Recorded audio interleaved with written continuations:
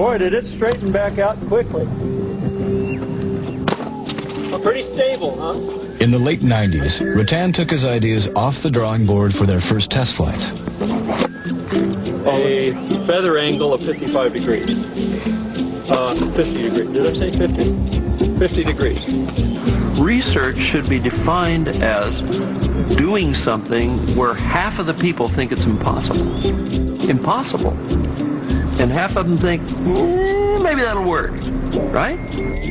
When there's ever a breakthrough, a true breakthrough, you can go back and find a time period when the consensus was, well, that's nonsense. So what that means is that a true creative researcher has to have confidence in nonsense.